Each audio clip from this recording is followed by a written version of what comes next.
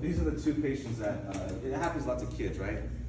You have to know the anatomy real quick.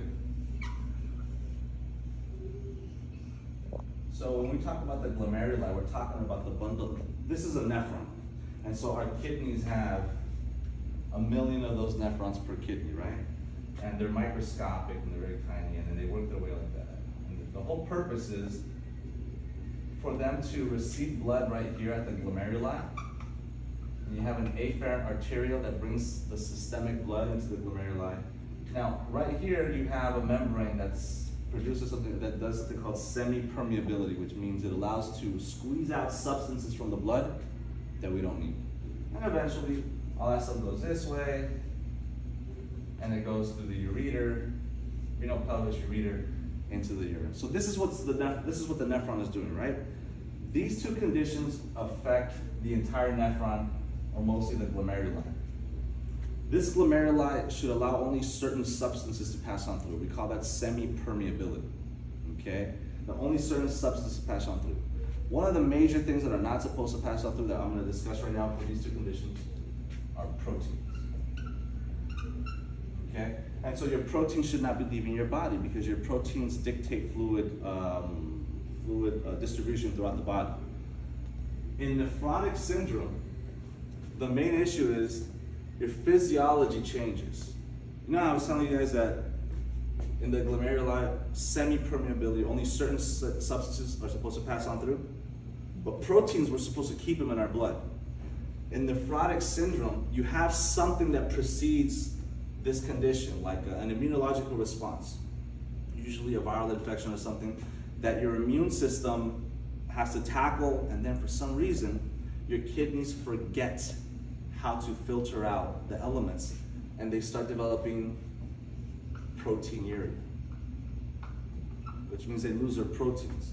But I want you to understand that in this condition, the changes are physiological. It's like I want you to think of it as the kidney just forgot what it's supposed to keep, what it's supposed to lose. But it's only losing your protein, so you have proteinuria. Does that make sense? So nephrotic syndrome, physiology. Glomerulonephritis is a little bit different. This is caused by a bacterial infection and an antibody response. Let me explain. This one right here happens to kids that have an upper respiratory infection, like caused by strep, like streptococcus, a strep throat, right? And so what ends up happening is kids sometimes don't take the full course of antibiotics, or the antibodies that our body produces to fight off that bacteria, it for some reason begins to attack the glomeruli. In either case, either the strep or the antibodies are destroying the glomeruli. So I want you guys to associate that with a more serious condition, and we call that glomerulonephritis. Notice it's got the itis in it.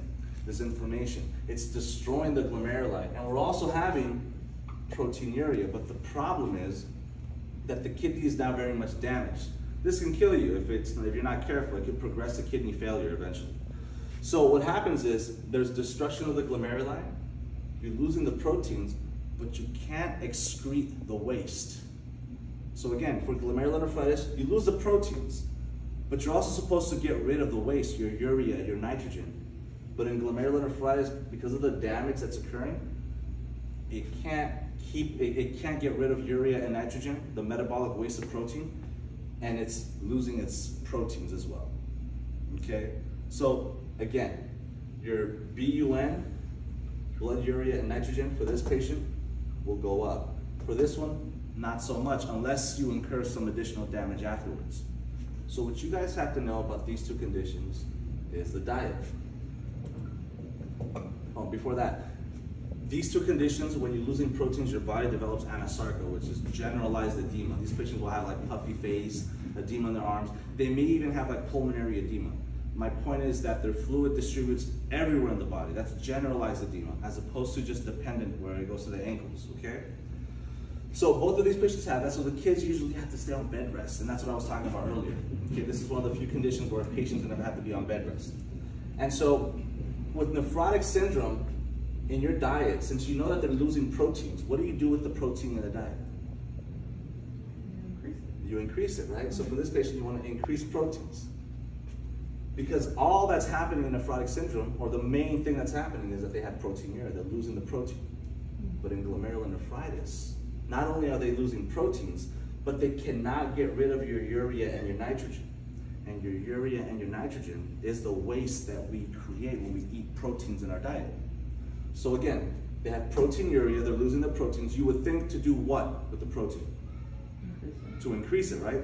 But you can't do that, because this patient cannot get rid of the urea and the nitrogen, which is the waste product of protein breakdown and your GI tract when you consume it. So for this patient, we had to restrict protein, because we understand that they can't utilize the protein because they're losing it, but right now we can't risk giving them more protein because of the waste that they cannot excrete, and that can lead to toxicity, and it can lead to encephalopathy as well. Does that kind of make sense? So remember, glomerulonephritis is the bad one that you have to restrict protein. Nephrotic syndrome is the physiology. It just forgets how to allow stuff to go out and to stay in. And so that's why for this one you increase protein, for this one you decrease it. Make sense, guys?